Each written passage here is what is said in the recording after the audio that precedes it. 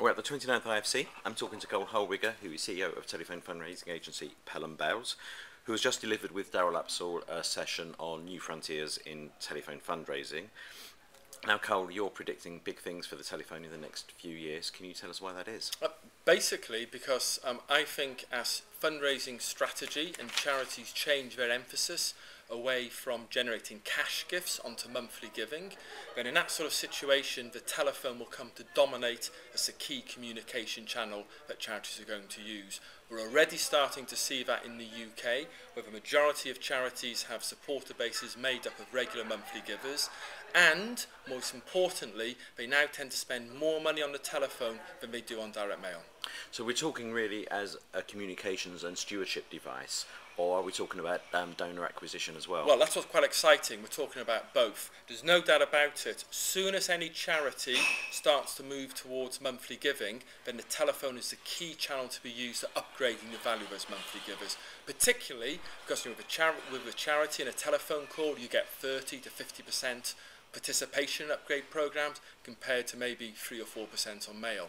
But the real exciting thing is the start, certainly over the last 3 to 4 years, of a telephone being used for acquisition, so acquiring new monthly givers into the organisation. But we're not just talking about cold calling here, are we? No, it's a bit more it's sophisticated certainly than not that. cold calling at all. And in fact, cold calling doesn't work on the telephone.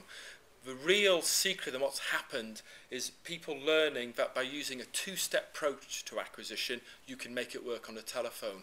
And what I mean by a two-step approach is that the first step is about identifying hand raisers, getting people to do or say something which expresses an interest in a particular charity or cause, and then following it up with a second stage where we're actually using the telephone to convert those individuals onto a regular giving program.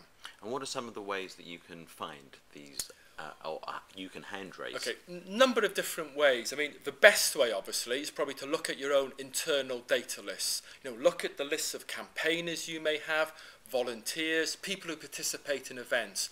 They will be the most effective way for a charity to find a prospect database and then to call those people to convert onto monthly giving. You can then also start to look at generating names of lifestyle surveys. A lot of interesting things are happening on the web in terms of generating names of prospects from web prospecting and then converting them onto regular giving programs.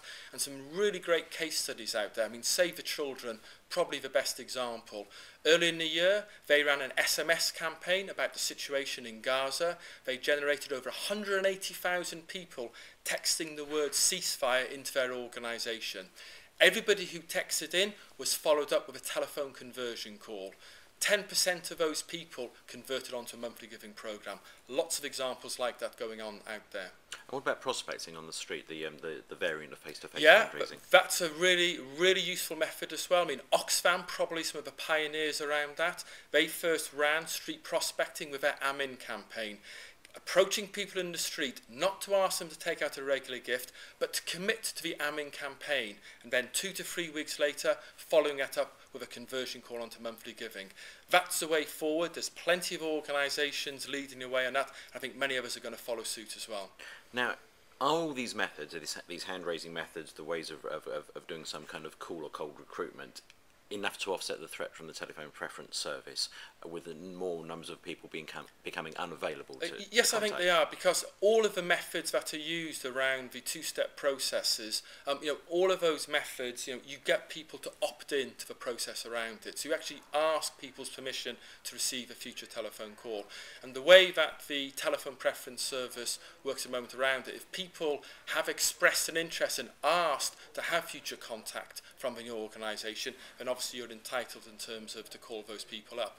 The interesting thing I think around the TPS is that many people were worried when the TPS was actually introduced into the UK that it was going to have a big impact on telephone use by charities.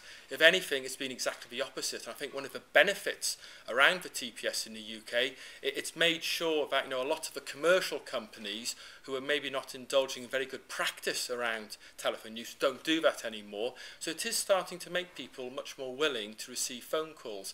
And I come back to it time and time again. We've done lots of different case studies where we can demonstrate that people who actually receive telephone telephone calls are much more responsive to future fundraising activities. They give more money and they stay with your organisation for a much longer time. So it's interesting times for telephone ahead. Certainly is. Karl, thanks very much.